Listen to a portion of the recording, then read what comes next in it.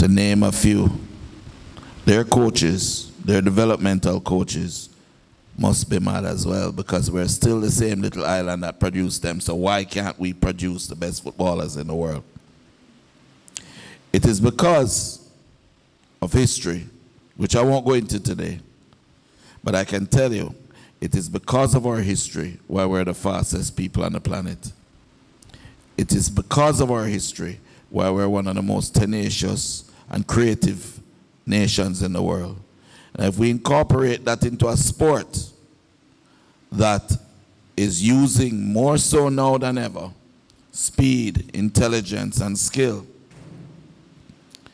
why shouldn't we be the best? Why shouldn't Jamaica have its own football culture? Why are we all divided? We will lead the charge at Vere Phoenix, and we will win this Premier League, and we will go on to win the CONCACAF championships.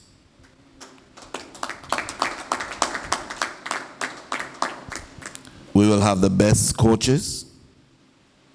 We will have the best system of development. And one of the things that actually endeared me to this project was the fact that there's a B field. I feel that we can develop for the community to play, and where I can go over there and sneak and watch and see where the talent is, and I can pluck it out and sharpen it and polish it up and create the diamond and put them over into the team over here, and still have good surfaces. The biggest problem we have with surfaces in Jamaica is that most teams only have one field, and that field is being used by everybody. Schools, the youth teams, Premier League team, Harborview, for example. So it's very difficult to keep that field maintained at a pristine level and therefore be able to get the best performances out of the players. At Vere, we have that opportunity. We want the people of Clarendon to come out and cheer and to be fans and have their jerseys on and screaming and chanting and believing. Because whether you believe you can or you believe you can't, you're right. Because what you believe that matters. Show me your faith without works, and I shall show you my faith by my works. Because faith without work is dead. I'm grateful. Believe me, I'm not well right now, but I'm very grateful for this legacy. I'm grateful to be able to ensure that the years of my life that I have left, I'm able to pass on like the great men of Jamaica before me. Mark Mendel, love you, Father. Jackie Walters, love you. Chongi, Chong Fa, love you. David Wagahunt, love you. It is going to happen. And we will not just win the Premier League, but we're going to win it with a brand of football that is consistent with our genetics. We will be who we are designed to be. We will show that it's not just Leon or Whisper alone. It's not a fluke. It's not just Kemar Reid. By the way, Kemar Reid is a Jamaican that has been developed in this country at Phoenix. One of the top players, I believe, in the world. And because he didn't get the opportunities in the national team, he has now signed and plays for Malta's national team at Wembley.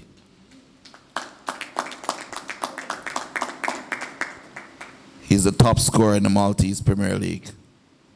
And he is my son. So, I thank you for this opportunity.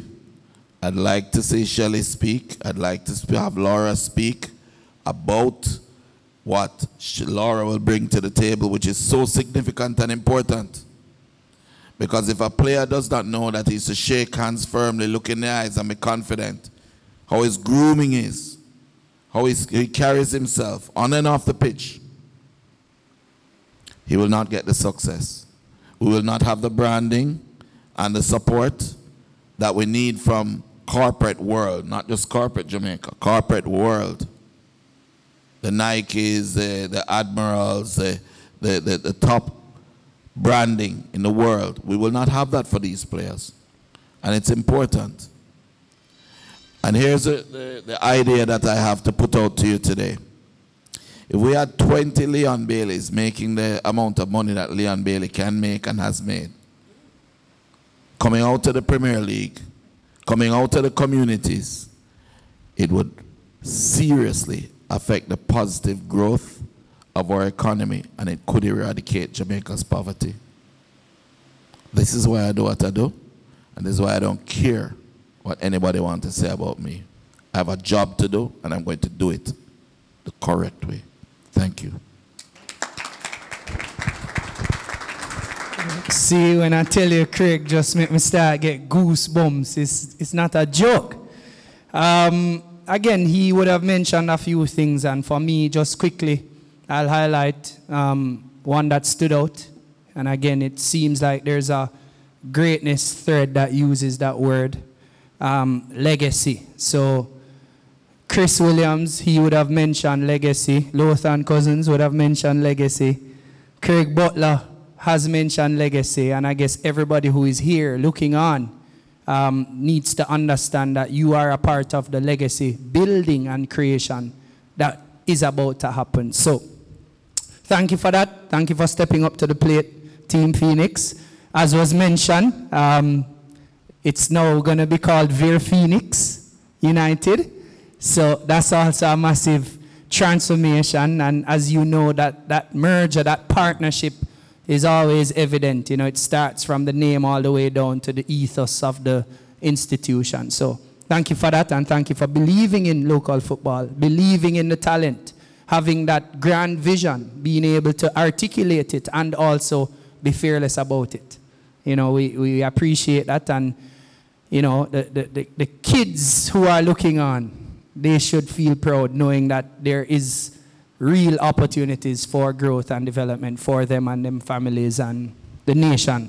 You said that you wanted who to speak? Both women. Shelly doesn't look like she wants to speak. Laura doesn't look like they want to speak. All right, so let's get to the signing part of it. Oh, Laura, all right. Welcome, Laura Butler. She's the head of talent development and player welfare, all these titles. Thank you so much, Mr. Hill. Members of the head table, members of the media, specially invited guests, ladies and gentlemen, good morning to you. It is indeed a pleasure to be here to support my brother, Mr. Butler, to support my sister, Shelly-Ann, Shelly-Ann McFarlane. So me calling her Shelly-Ann Fraser Price. Maybe there's something to say, because she is going to be fantastic. She's one of the best administrators I've ever come across. And I've worked with organizations all over the world. I'm based in Texas now, but I come home fairly often. The Phoenix program has been going on for over 20 years. A lot of people don't know the hard work and the sacrifice and the effort that goes behind what Craig, his vision. And as a family, we support him. And, you know, I ask for the media and everyone here to continue to support. It's not easy. It hasn't been an easy road. It still won't be. And there's still a lot for us to accomplish. My role is to really empower our young men and our professional players to have that confidence that, as you heard, no matter who they're playing with, no matter who they're meeting, they're able to articulate their thoughts in a very good way so people can understand whether or not they're in and out of patois. That's a big part of who we are. But able to conduct themselves in a confident manner wherever they go. And that is significantly important. What I love most about it is the collaborations. I mean, we can accomplish far more together than alone. Alone, it's a harder struggle and it's painful. And I've seen Craig do that. I mean, we support him 100%, but he's really the one out there putting his health and everything at risk. And, you know, I really appreciate where things are. And talk about a legacy, I have to hold it together because legacy is such a powerful thing. There are more things coming, a lot of things coming that will transform not just football, but sports in Jamaica, in the Caribbean. A lot is coming and more will come later on as we get everything together. But this is a fantastic move. And to all of you, everybody who continues to make the sacrifice, the administrative team, all the members who have seen this as something very helpful. Christopher Williams, I've grown up like he's my big brother. And so having such great experience and knowledgeable people around to guide us, to support us, and for us to use our expertise and experience is really going to make a difference. But most importantly, we cannot do it without you. We simply cannot.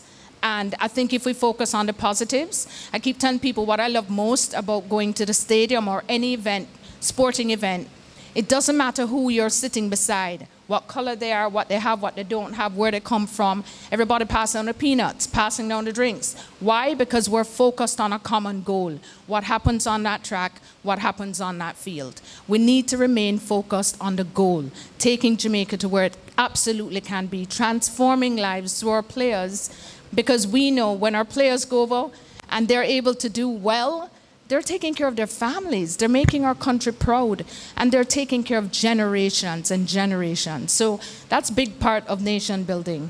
So I want to thank you, Craig, for being a good big brother, for being such a leader, for being such, so transformational, for fighting through the tough times, and for keep fighting through the tough times. And God has a bigger plan for all of us. And I know he'll continue to watch over us, protect us, and guide us as a team and as a country. So thank you all.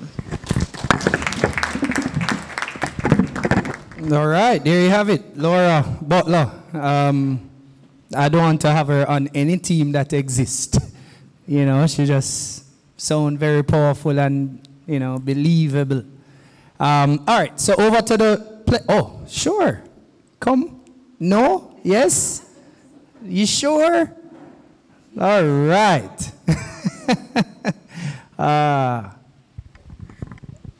Hello, good afternoon. Good afternoon, head table. Oops, I'm so sorry. Members of the media, invited guests, ladies and gentlemen, thank you for your time, for coming to this quite a prominent event. We are so looking forward to the partnership that we have with Vere United and Phoenix, so Vere Phoenix United. And as an administrator and president now, I guess, of this, you know, we're normally working behind the scenes. We're behind, you know, the desk, shuffling the papers, getting everything done, you know, creating our checks and balances to make sure that everything is done efficiently. We have, you know, we presently, I just came out of doing a lot of visas for our players that we have now that are traveling, and it's been a hard, arduous process, but also to jump into this new venture that we have here, we're so looking forward to it. I would look forward to working with the Vere United team to get everything done efficiently and, you know, to operate, you know, seamlessly, you know, through the transition. And we look forward to building our family here in Clarendon. We love community involvement. Phoenix is all about community involvement. We are all aunties and uncles and moms and dads to everybody on the pitch. And I hope that atmosphere is brought into this new venture, Vere Phoenix United. We love the community, we love the support, we love to see the people in the stands. And, you know, I'm really looking forward to it. Really, I mean, it's not a far drive from Kingston, so that's a bonus, you know, because traveling, doing administrative work, it's not always easy. I try to be there to support, but sometimes there are more pressing issues that if I have no one else to do it, sometimes may not get done. But I just want to say thank you to Mr. Cousins, his mom, Miss Cousins, is she? Yeah, I'm so sorry. Mommy Cousins, and to Mr. Butler, and Chris, Willie, and Owen, for, you know, bringing us together so that this can be beneficial for both the community, for Jamaica, and hopefully international. Many people don't understand.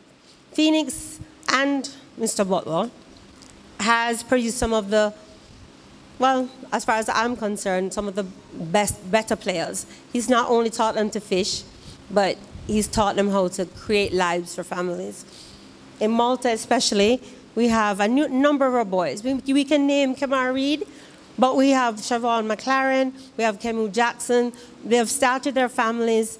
They have created an environment that is so much bigger than they could have done in Jamaica. And we're looking forward to that for not just the players from Vere Phoenix United, but all of Jamaica.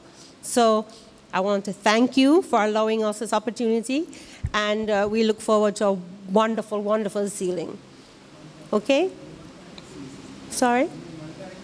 Oh, my name is Shelley McFarlane. And right now, I guess I am president of the Vere Phoenix United team. If not, I'm also the administrator of Phoenix All-Stars Football Academy. All right, thank you for coming. All right, that's Shelley McFarlane, as was mentioned. Shelley McFarlane, the head cook and bottle washer for this thing.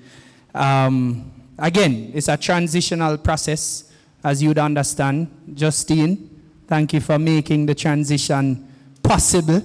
The legal minds behind ensuring that this is an entity that is sustainable. We're not trying to pop up and, you know, make the headlines. We're doing it in a way that makes, you know, significant change in the lives and livelihoods of people who are a part of the process. So now, before we go into the official signing, we can ask members of the media if you want, because I know we have some significant and key partners who are here. If you want to ask any question right now, quickly.